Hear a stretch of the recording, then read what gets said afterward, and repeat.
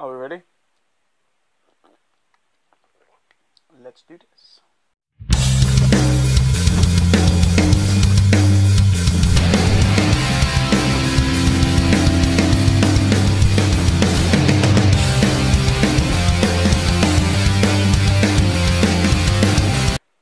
Hello YouTube, LJ Draco here. Yes, so this video is going to be this video is stuff that's coming out in the next couple of months that I definitely want to be purchasing.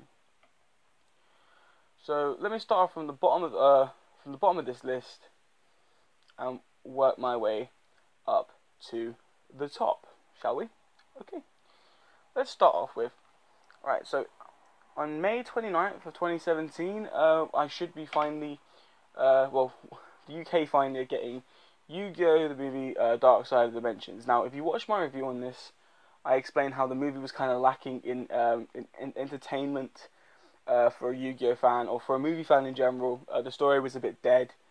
Characters, you know, you love Kaiba and you love Yugi, but it just seemed a little bit flat.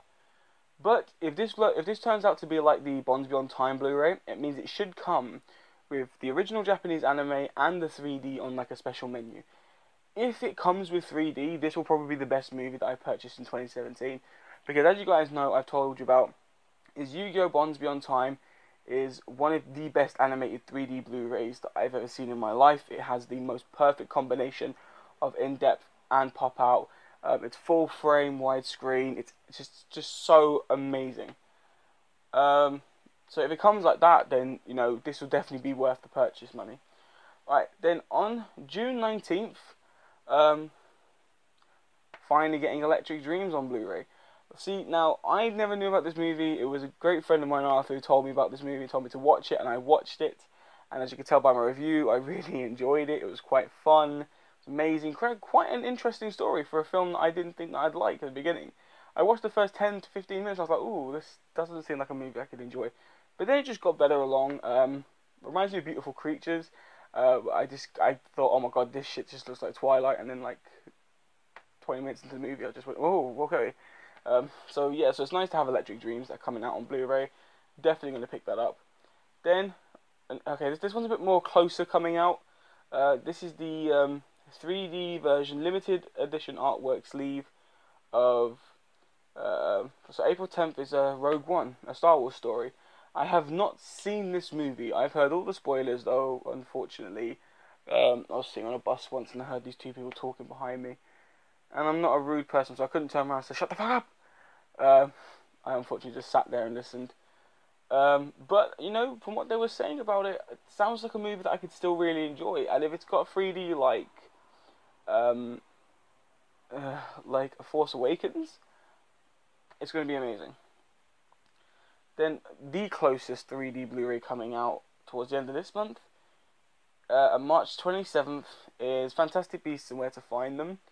Now, see, this isn't a definite purchase because I haven't seen this, but from what I've seen of the trailers, and from what I've heard other people tell me about this movie, I've been very reluctant to even go near this movie. I don't know what it is. I'm just a fan of the original Harry Potter movies. Anything that comes before or after that, I just feel like would be a total letdown to me, that I just wouldn't feel that kind of magic like I did with the Harry Potter movies. So I just feel very reluctant to go near it, really. And then the final movie, in May 15th, Assassin's Creed. Yet again, another movie I didn't get to see in the cinemas, but I'm looking so forward to going to see. It's going to be amazing. I love Michael Fassbender. I really want to see the work that he does in this movie as an assassin. I think that'd be amazing. Now, so that's a couple of the Blu-rays and that, and the 3D that are coming out. That I'm probably, other than Fantastic Beasts, pretty much gonna purchase those as they're quite interesting to me. Yeah, I don't know. There's just something about certain 3D Blu-rays or certain movies that are coming out that I just don't particularly want to purchase or think that I could enjoy. And I know Electric Dreams proved a big point where just because you think you're not going to enjoy a movie doesn't mean you won't. But you know, it's so hard to.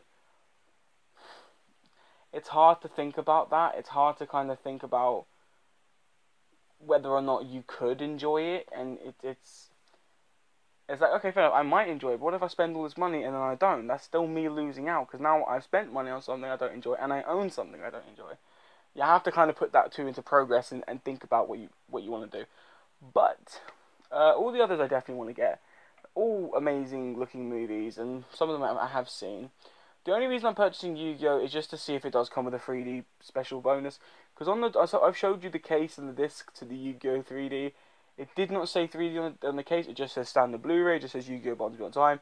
And then when you put the disc in, it comes up, would you like to watch this movie in 2D or 3D? So you get that special option. It doesn't even mention there's a 3D option on the case. It just says the original Japanese movie and special features. So if they do it the same way, it would be amazing. So yeah, that's just a little video I want to talk about, because I want to try and start uploading a bit more. Plus, on the 24th, I think it's 24th, 24th of March, me, my missus, my friend and his missus are all going to go and see Power Rangers. Yeah, we're all gonna go see that because we wanna go and watch it. So there'll probably be like a mini vlog thing leading into us watching it, and then there'll probably be like a review the day afterwards, like there was Yu-Gi-Oh. Yeah, pretty much. Also, I'm expecting some printer ink, because my missus was kind enough to lend me her printer, but we have no ink, so I've ordered some printer ink. Purely because if you look at my shelf, the brown one, give me a second. If you look at my brown shelf, just here, right? It's smaller and it's not as wide as the other ones, so you can't fit as many Blu-rays on this shelf as you can on the other one. But if you look up, I've got my Star Wars box set and the Force Awakens Collector's Edition. Now, the thing about that is, I like them. I like them being there, they're nice collector's pieces. But I don't like having the Blu-rays in them because it causes some issues. Now, it's going to spoil a surprise when I do my collection update for the next 2 months. But as you can see, I've got a Lord of the Rings extended box set up there. Now, see, my Lord of the Rings extendeds aren't in that box. They are down here, if you can see. See there? They're all there. Right? So, I want to do something similar with the Star Wars. I don't want the Star Wars to be on top of the shelf in the boxes. I want them out separately. But the problem with doing that is you have to have separate sleeves, separate cases. Now for Force Awakens, I was working on a custom sleeve for Force Awakens as soon as I found out that the big chunky box was coming out. Now it took me forever to try and fix it. I came up with at least 6 different designs for it, and this was when I found out this was coming out. I don't like making custom sleeves. I quite like sleeves when they come in the cases. I don't know why. I just think it's the original product, so that's how I do it. I don't like doing my own custom sleeves. Oh, my little custom sleeves are great and they're fine to have, but for me personally, I don't like making them. I don't enjoy that because it's me trying to take someone else's work and make it my own, and I don't like that. But if I want Star Wars on the shelves instead of in the boxes to look more noticeable, I had to do my own.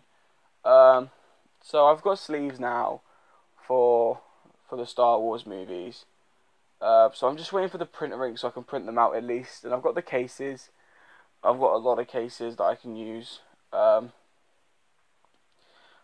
I just want to make it clear that the artwork that I've used for my Star Wars sleeves are not my artwork. These belong to other people. I got them from Google. So I'm not taking any credit, and nor will I won't be like selling these sleeves or duplicating them and using them for profit.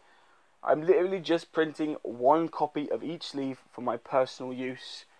But when I find the names of the artists who did the sleeves, I'm going to give them the credit because that is their artwork. No one else's. I just trying to find the right design. So I want to just make it clear that in this video I'm noticing and declaring that the artwork is not mine. it does belong to other people. But I just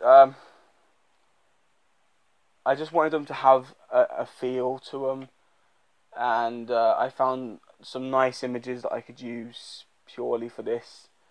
I'm not going to show the images in this video at all. I'm purely just going to show them after I've done it. But even in that video, I think in that video is when I'll put the names up of the actual artists instead of in this one, because then that way I can show you which artist designed which sleeve and whatnot. So when I get their names, I'll write them down and I'll do it properly.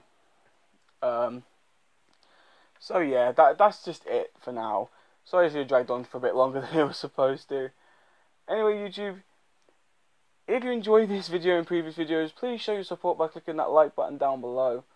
And don't forget, if you're new to my channel and you want to see future videos, please subscribe and show your support. And I'll see you next time.